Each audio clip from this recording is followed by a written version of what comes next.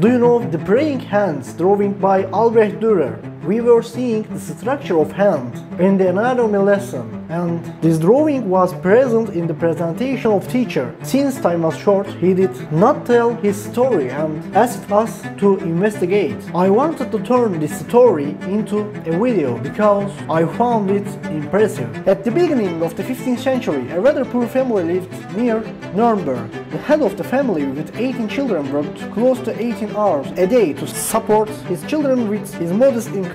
When necessary, help would come from the neighbor. Despite their desperate situation, two of the 18 brothers, Albrecht and Albert, secretly cultivated a dream in their hearts.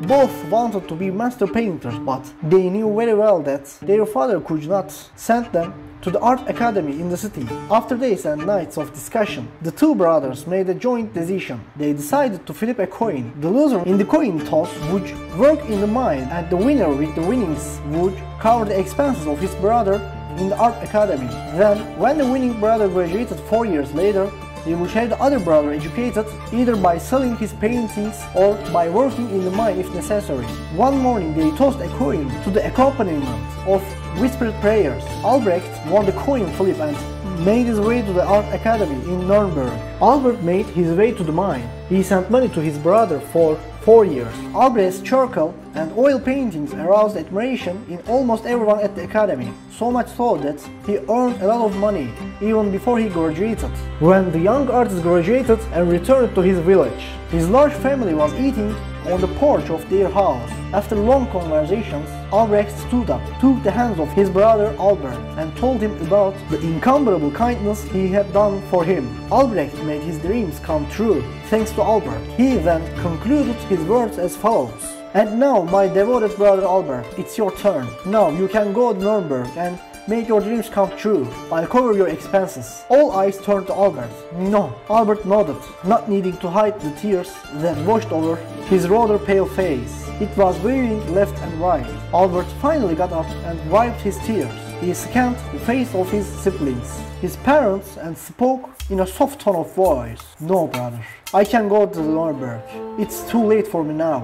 What 4 years of mining has done to my hands. Every finger has been crushed and broken at least once. Recently, unbearable rheumatic pain started in my right hand. I can hardly hold a glass. How can I work in pencil drawing and oil painting?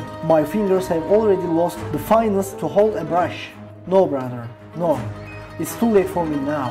More than 450 years have passed since this bittersweet speech. To date, Albrecht Dürer, hundreds of portraits, as well as charcoal, watercolor, and oil paintings have adorned the walls of the world's leading museums, but none of them became as famous as Albrecht Dürer's pencil drawing after dinner that day. This painting, which adorns many desks around the world today and hangs on many walls, was paired with Dürer, even more known than Dürer. Albrecht Dürer intended to paint the renunciation that his brother Albert made for him. He drew every detail of his brother's fingers and wrinkled palms, which had become crooked from working in the mine. In the picture, Albert's thin fingers were pointed toward the sky. The palms were open, as if expecting rain from the sky. Dürer simply called this work hands, but people have filled such open palms and skyward fingers with a secret that warms every heart.